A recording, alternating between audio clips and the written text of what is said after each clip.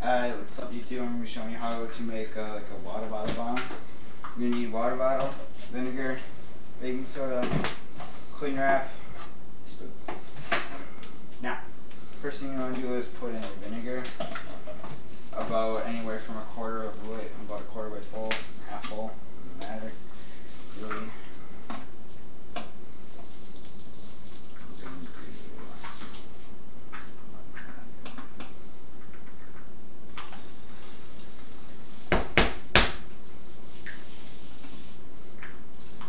Okay, that's about good.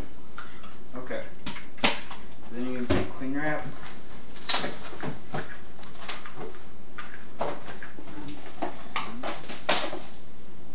Put it right here. It's going to separate the vinegar and the baking soda until you want to actually activate it and start letting pressure build.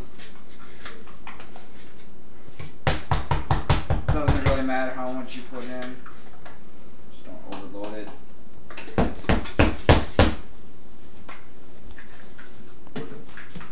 You can use a spoon to push it down, but make sure you don't bust the cling wrap.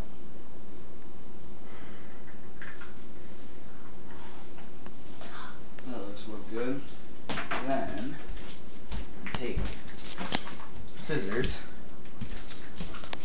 Make sure you're holding on to the bottom so it don't fall in, and cut the extra stuff off.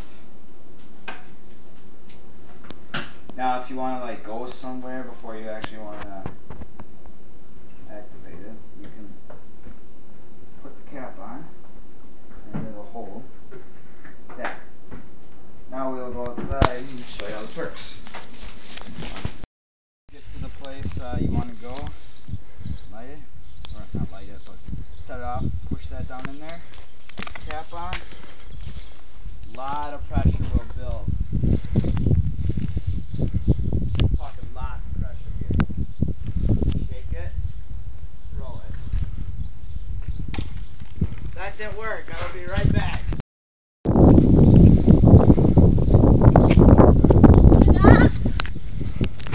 Oh! Let's see what